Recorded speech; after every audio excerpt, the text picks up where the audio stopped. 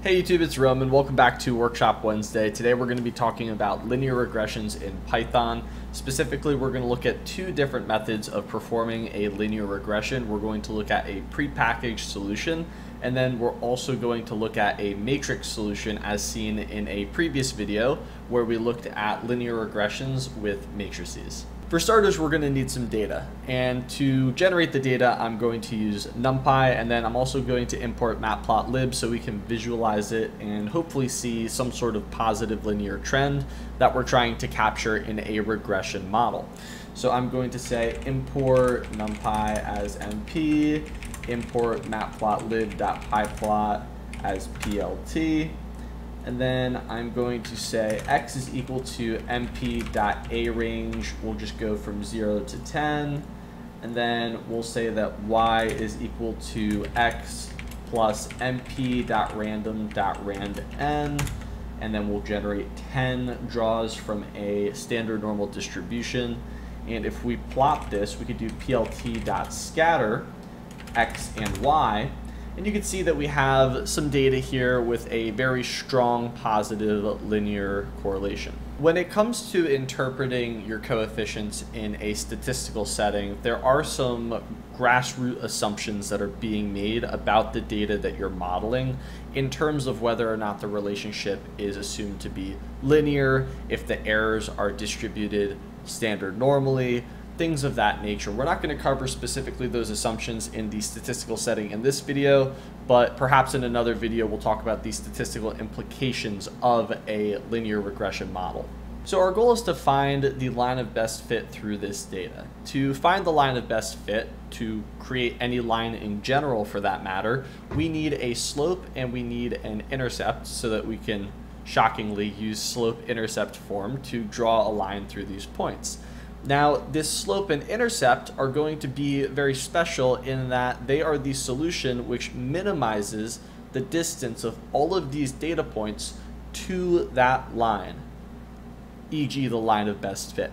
So to do this, we actually have a closed form solution in terms of x and y. So let's go ahead and take a look at that. As you can see, I typed out the equation that we're going to be solving. That is for this vector b that contains alpha and beta, where alpha is the intercept and beta is the slope of this line of best fit. And we have x and y respectively. The only thing that we need to do now is modify x so that we include a column of ones that represent the intercept for every observation. To accomplish this, we're going to make a slight modification to the code above. We're going to look at where we defined x, and instead of just including the synthetic data matrix, we are also going to include this column of ones by saying mp.ones10, and we can wrap this in a NumPy array, and then we will have successfully generated that matrix where we have a column of ones and then a column of our data. Now we also need to make a slight modification to the y vector, where instead of using x, we're going to be using the first column in the x matrix, as the 0th column is just going to be the ones.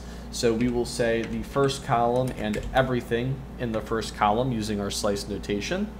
And now we can go about plotting this by saying x and everything in the first column with y. And we once again get our nice scatter plot. Now we're ready to solve this matrix equation. To solve this equation for the b vector, we have everything we need. We are first going to start by transposing the data matrix. So I'm going to say x is equal to x transpose. And now I'm going to compute this product here. So I'm going to say x prod is equal to x transpose x. Then we need to take the inverse. So I will do x inverse is equal to mp.linout.inverse of x prod. And now we need the product of y transpose x. So I'm going to say yx is equal to y transpose the product with x. And last but certainly not least, we're going to take the product of these two guys. So it is going to be B equal to X inverse multiplied by YX. And now if we print the vector B, we can see that we get two values, one of which is the intercept, that is the first one, and the other which is the slope. So if we go ahead and create a line with these values, they are going to best fit this scatter plot of data. We can actually use a fancy trick to plot this line. We can just compute the matrix product of X and B. If we take a look at the shape of X, we can see that the shape of X is 10 by 2. If we look at the shape of B, we can see it's 2 by 1. So if we compute the matrix product of XB, we're going to end up with the Y data that we're looking for. So I am going to say that our line data is equal to the matrix product of X and B. And now we can just go ahead and plot the original scatter plot with this new line of best fit, and hopefully it should look like it fits the data pretty well. So what I'm going to do is I'm just going to copy this original scatter plot code up here. I'm going to change this to X transpose so that we transpose back to columns instead of rows. And now I'm just going to copy this, and instead of a scatter plot, I'm going to use a line plot. And instead of this Y data, I'm going to use our line data. And if we go ahead and take a look at this chart, you can see that the line of best fit fits our data pretty darn well. Now, this is certainly an elegant solution, but it's not necessarily the easiest one to implement. We have a lot of out-of-the-box solutions available to us. If we just pass the X and Y, we're going to retrieve the intercept and the slope respectively. All right, so this out-of-the-box solution is going to come from sklearn, scikit-learn. I'm going to say from sklearn.linear import linear regression. And I will instantiate this class by saying LR equals linear regression.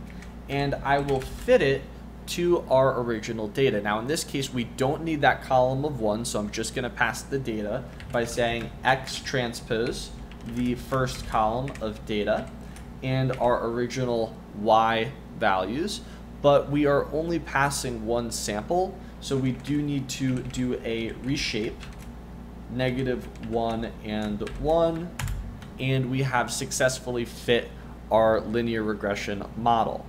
Now, if you look, we did everything that we summed up here in essentially one line of code as a prepackaged solution. But don't take my word for it, let's take Python's word for it. So if we look at the original B vector that we solved, we have our intercept and our slope coefficient respectively.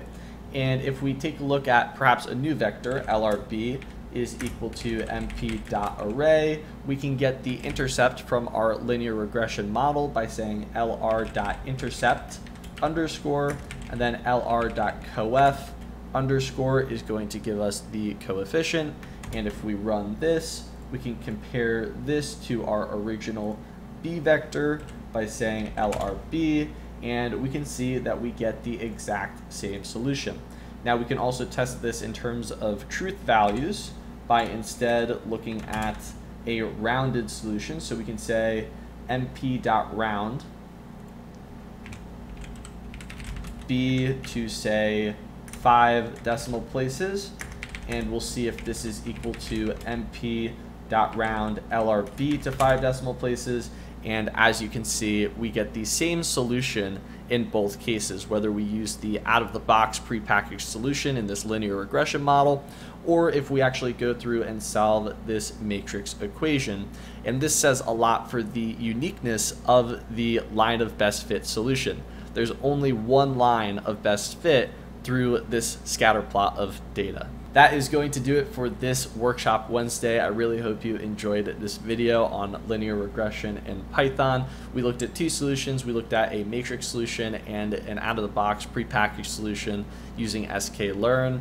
In the future, we're going to look at normalization, specifically lasso and ridge regressions, to see the difference between fitting a linear regression model in sample and testing it out of sample. And we'll even take a look at some interactive apps that better explain this idea of normalization and why we should care about normalization in practice. That being said, feel free to leave a comment below if you have any questions. You can always reach out to me, roman@quantguild.com. I'm always happy to help however I can.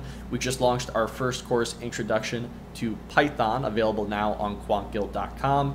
Use code SUMMER2022 for $50 off. And I'm very happy to announce that we have started the development of our next course, Machine Learning and Artificial Intelligence. I put a poll up a little while ago to see what you guys would be most interested in next, and it looks like the next course is going to be the principles, the fundamental principles of machine learning and artificial intelligence. I'm going to do a brief math boot camp in the beginning, so you don't necessarily have to come in with any prior math knowledge, and we'll get started there and work through machine learning, artificial intelligence, all in Python. So stay tuned for that. Otherwise, I will see you in the next video. Thank you so much for watching.